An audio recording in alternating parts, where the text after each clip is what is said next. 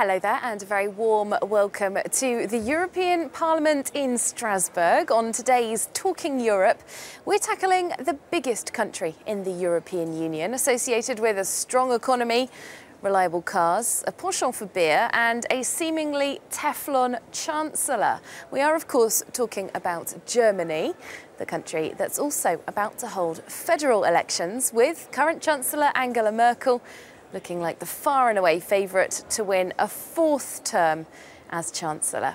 Well, joining me here in Strasbourg to get a check on the state of Germany in 2017 and to get a handle on where 4 more years of Merkel might take it, 2 German MEPs. Firstly, from Angela Merkel's CDU party, Godelieve Quistad-Rowohl.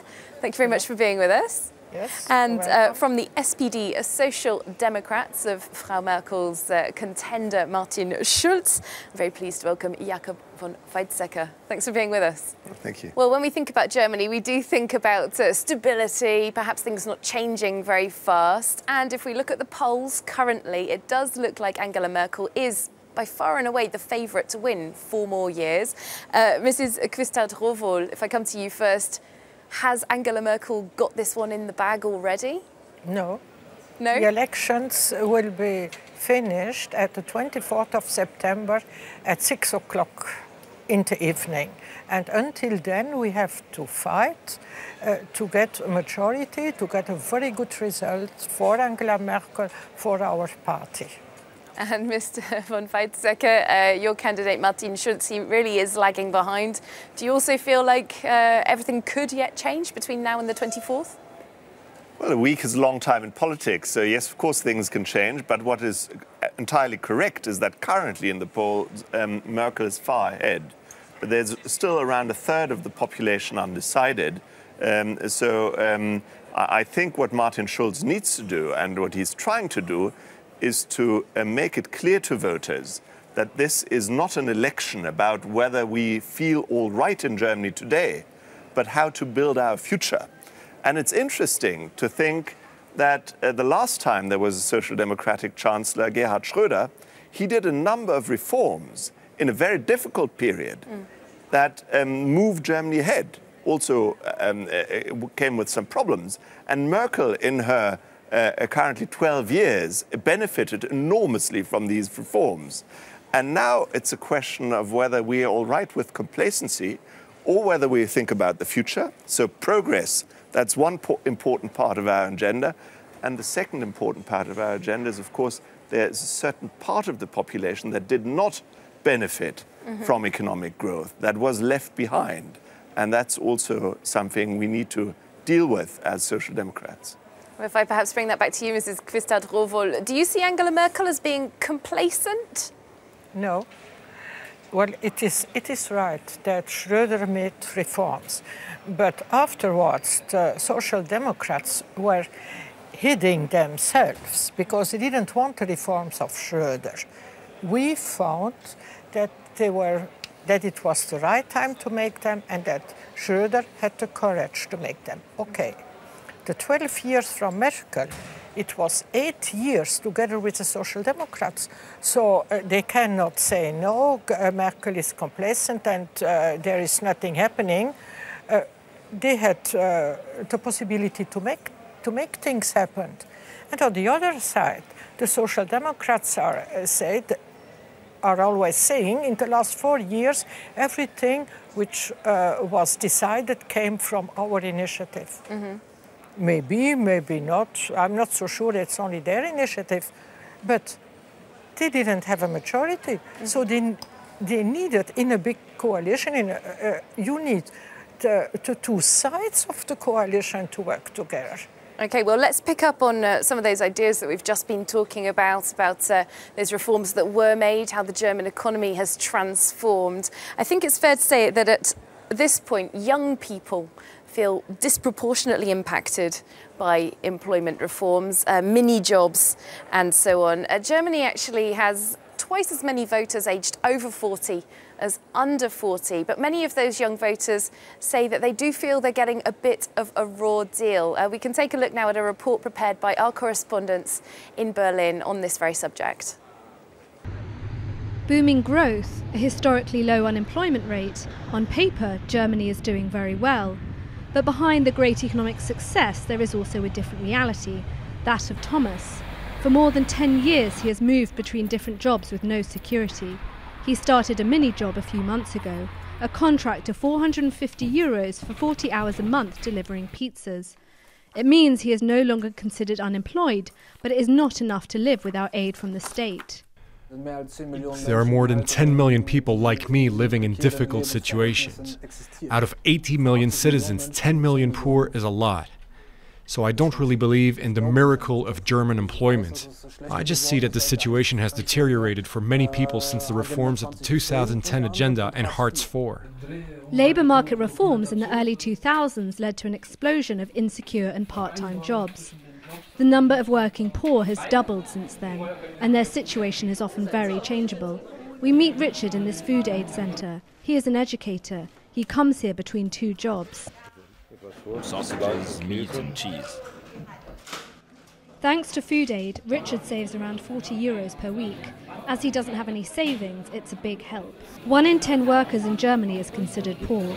The Hans Böckler Foundation, which has close links to trade unions, believes that this unprecedented rise in poverty in Europe is due to pressure on the unemployed to accept every job they are offered. But in such a strong economy, these sorts of jobs should be less common. It is possible to revalorize many of these insecure jobs, and this must now be a priority. We found that with the introduction of a minimum wage in particular, some mini-jobs became less attractive to employers and have therefore been replaced by full-time jobs. And yet, the working poor was only a marginal issue in the election campaign. So Thomas has decided to tackle his job insecurity on his own. At the age of 42, he has now gone back to school to train to become a welder. So speaking about the German economy, we have been talking about all these reforms that have happened, transformation in the labour market.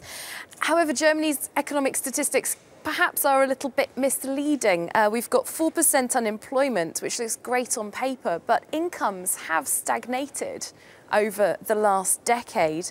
Mrs. Quistad-Rowohl, clearly many people who are in employment under Angela Merkel as Chancellor are not finding that they naturally get a better life from being in work. Most of the people in Germany are happy as the situation is. And I believe it will be a big challenge, regardless of who makes the next government, to keep this situation, to keep the situation that we have a country with a stability, with an economic power, and with people who, in fact, are happy. It is right that there is a small group, but it is really a small group. Also, if you compare to other dates in the states in Europe, that we have to do something for the small group which has difficulties, who doesn't really connect to the situation in 2007. And does Angela Merkel, do the CDU have ideas on how to help these smaller groups? Because it is always the harder task, isn't it, helping the minorities? There is, of course, a program and the idea that we have to keep attention to everybody.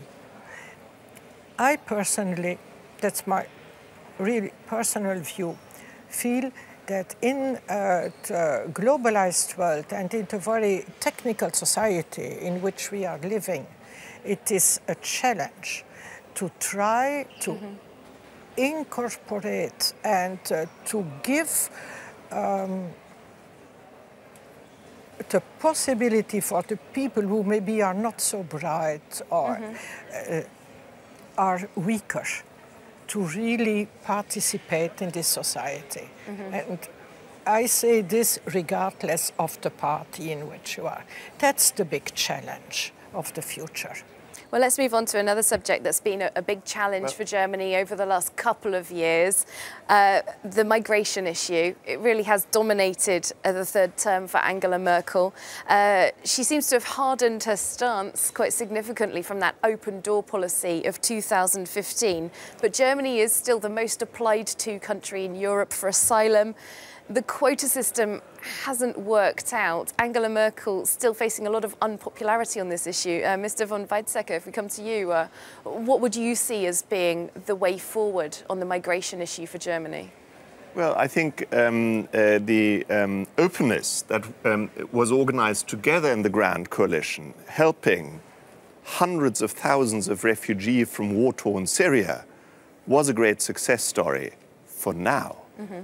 But for it to finish well, it began well, but for it to finish well, we need a serious change in policies. Mm-hmm. A serious change in policies. In what way? And that relates very much to social policies as well as other things.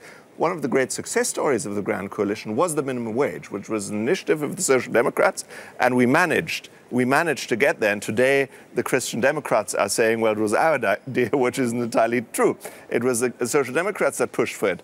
But the central tenet, and that was a conservative tenet of the Christian Democrats' policy, was what they called the Schwarze Null, the black zero. Mm-hmm. This wasn't investing in our future, in integration, of migrants, in education, in the kind of infrastructures that an economy in the 21st century needs, including digital infrastructure. It was all about balancing the budget at the expense of investing in the future and at the expense of doing, namely what you said, helping people who are otherwise being left behind. And unfortunately, that's a particular challenge for migration. If we don't do that well, afterwards, you're going to be sorry about it. And that's one of the reasons why this election is so important. Well, if we stay with the migration issue, we also at the same time have the Alternative für Deutschland party, the far-right party, which is really coming up in the polls, skirting around 10% currently. Now, they've campaigned very hard on anti-European issues, but also on the migration issue. They say that a large proportion of these people coming to Germany are Muslims and that this is incompatible with German society. Now, as you said, it's been the CDU and the SPD that have been putting forward the policies so far. During this time, there has been this rising sentiment against migration. Mrs. Quistad-Rowohl, if I come to you, this certainly seems to be something that is a preoccupation for many Germans, this issue of integration that we were talking about. Is it working? Because there do seem to be a lot of Germans who aren't convinced. The situation of 2015, when all these people were staying there at our borders, cannot be repeated. So we need to have a European solution. That's common sense in Germany. That's the first thing. The second thing is that there is, of course, a difference between refugees, and we have to help the refugees who come from a war situation and who are leaving their country because it's not possible to live there, and people who want to come as migrants to Europe. That's two different categories, and we have to handle them differently. The people who come to Germany have the right to have a quick decision, can you stay or can't you stay? To have the right to know where can I go, what can I do, what do I have to do to continue my life here. And with the big number of refugees, that was not always possible to handle it properly during the first time. That's why afterwards the government, but the two parties made a set of rules. How can we cope with the people who come here and who are living here and staying here? What do we have to do with their families, for example? The idea that there is a right movement is in fact almost everywhere in Europe. And the AfD is far away from the numbers, from the figures from the Front National, for example, or from the Geert Wilders party in the Netherlands. Well, if I ask Mr. von Weizsäcker, we don't have much time left, but do you see the Alternative für Deutschland as a threat in the next 4 years? I don't see it as a threat to the extent that they will get anywhere near majority. But I do see it as a threat in terms of poisoning our public debate. Because our public debate needs to be about investing into integration rather than having fancy ideas of simply pretending that the problem will go away because anytime soon the war in Syria will be over and everybody can go back home. I mean, I wish the war in Syria would be over soon, but that's simply unrealistic. So we need to prepare for realistic scenarios, and unfortunately, and you can see that in the Netherlands, you can see that in France, and unfortunately, I fear we will see it in Germany, this sort of right-wing group in parliament will poison our debates, and that's what I'm worried about. I'm not worried about the mere numbers, and luckily they're disputing so much amongst themselves that I don't think they'll get a terribly good result, but unfortunately probably good enough to make into Parliament anyway. Unfortunately, that is all we have time for this part of the programme, but thank you so much for taking us through some of those big themes of the German election on September 24th, as we've said. Thanks so much to my guest, Godelieve Quistad-Rowohl from the CDU party and Jakob von Weizsäcker from the SPD. That is it, as I said, for this part of the programme. Do stay with us, though, on Talking Europe. Coming up after the news update, we're going to be at the other European Parliament site in Brussels with Manfred Weber, German MEP and leader of the biggest group in the European Parliament.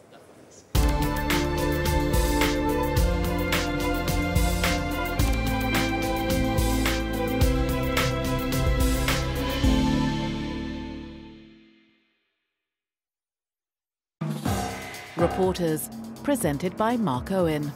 In Jerusalem, 30% of the population is ultra-Orthodox. They're known as the Haredim, men who fear God. They recognize only one authority, that of the Creator. Ils n'écoutent que le rabbin. Pour eux, le rabbin, c'est le médecin, c'est le juge, c'est le Premier ministre, c'est la loi.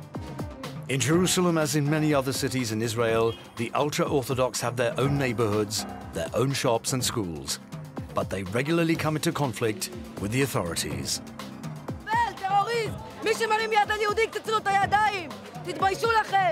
Our reporters went to Jerusalem to investigate these men in black defying the Israeli state. Reporters on France 24 and France24.com.